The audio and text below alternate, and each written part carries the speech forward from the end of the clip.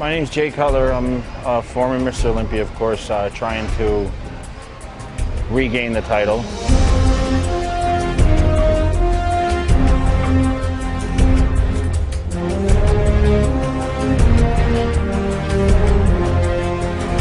Losing the title was a big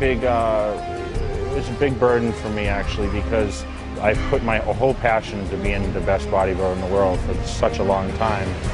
So I worked so hard to achieve the goal of winning Mr. Olympia, and of course to have it right there and taken away, it was a big eye-opener for me. So coming back this year, I'm definitely more hungrier, and I just need to stick to my game plan, and that's what I've kind of done.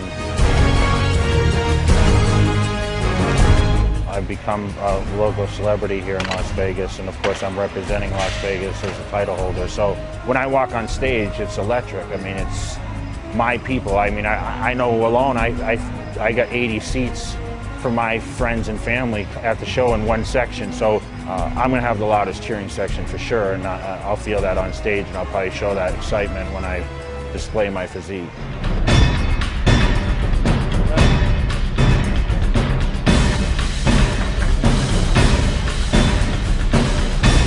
I want to be the best. It's not about, winning money and walking around and saying, well, I'm Mr. Olympia again. I could really give nothing about that. It's about having the legacy when I pick up the magazine in 20 years and Jay Cutler's name still recognized as, hey, this guy was the greatest of his time.